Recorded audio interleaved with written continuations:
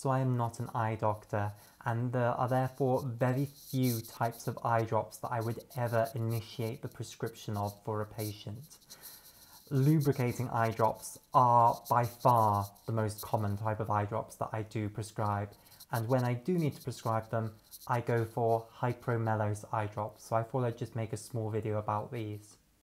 So they come as a small bottle that contains fluid which has within it this chemical Hypromellose, and this fluid with the Hypromellose in is very good for lubricating the surface of the eyes.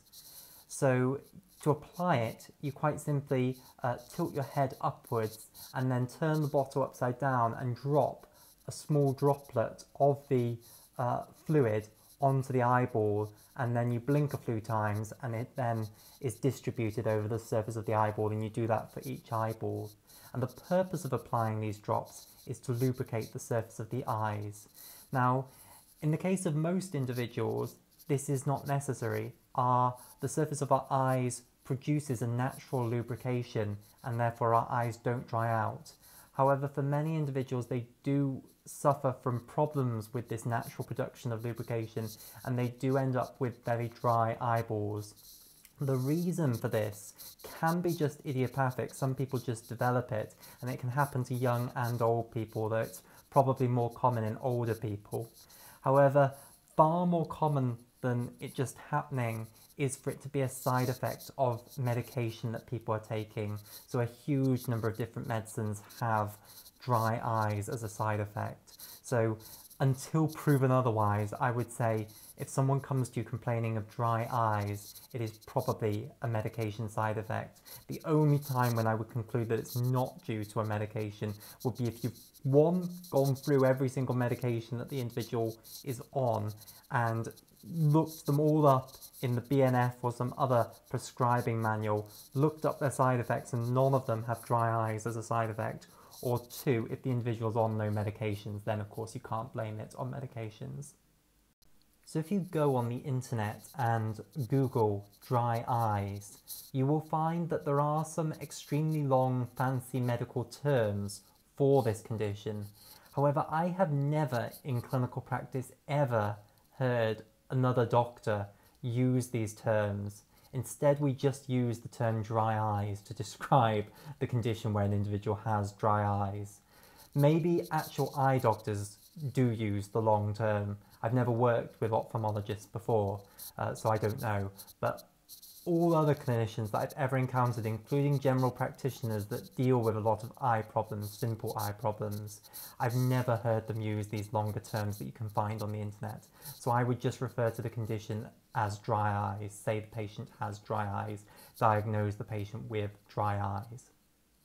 And this can get really bad and really troublesome for individuals. If the eyes get dry enough, they actually get so irritated from the dryness that they can become inflamed. So the surface that covers most of the eyeball is called the conjunctiva, and when it becomes irritated and inflamed, we call that conjunctivitis, and it gives you the appearance of red eyes or pink eyes often. So the white portion of the eye, the sclera that is visible underneath the conjunctiva, this, when the conjunctiva is inflamed, is instead going to appear pink, maybe even red if the inflammation is bad enough. So the eyes, when you develop conjunctivitis, will be red, they'll be sore. The pain usually isn't that bad. If someone's got a red eye and really severe pain, you need to be thinking maybe something more dangerous is happening to that individual's eye, such as uveitis or scleritis, much rarer but much more serious causes of red eye. But conjunctivitis, it will more be a soreness rather than a severe eye pain. And then also, often when people's conjunctiva becomes inflamed, it makes it very itchy as well. And then if the individual does succumb to the desire to itch their eyes, all that itching is going to do is make the inflammation even worse and probably lead the eyelids to become inflamed as well from the itching. So you'll get then blepharitis on top of the conjunctivitis. And there is actually a fancy word that I'll just write down in a moment for the combination of blepharitis and conjunctivitis. We can call that blepharoconjunctivitis. So these are very good words to have written down actually. So conjunctivitis is red, sore, itchy eyes. So it's inflammation of the conjunctiva, which is the membrane that covers most of the front of the eyeball. It covers the white portion of the eyeball that is visible. It doesn't cover quite the coloured iris part that you can see at the front. That's actually covered by the cornea. And doesn't have a conjunctival layer over the top, which is why when someone does get conjunctivitis, that bit doesn't actually become red. Indeed, if it was to become red, of course, you'd then have problems seeing, and that's not the case. So that's why conjunctivitis pink eye, as it's known colloquially, doesn't result in vision problems. If the cornea becomes inflamed, that's a separate problem, and that's called keratitis. And usually, thankfully, dry eyes does not result quite in keratitis. But dry eyes can result in these problems as well, blepharitis. So blepharitis means inflammation of the eyelids. So it results in red, sore, and actually another thing to add there would be swollen eyelids. So if you've never seen people with these conditions, do Google them. Do Google what conjunctivitis looks like and what blepharitis looks like.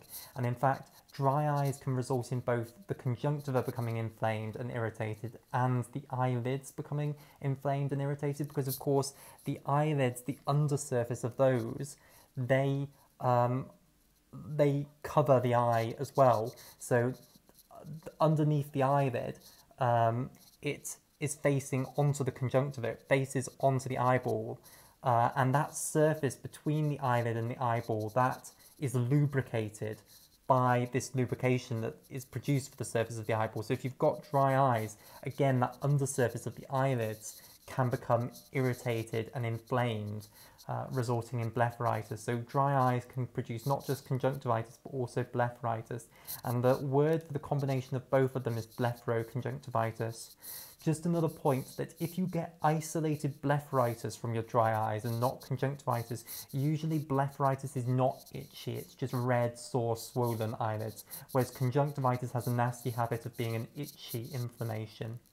And if you then do succumb, as I said earlier, to that itch, it's just going to make the conjunctivitis worse. And often, if you didn't have blepharitis prior to not itching and just had conjunctivitis from your dry eyes, the itching of the eyes will then irritate the eyelids and result in you getting blepharitis as well.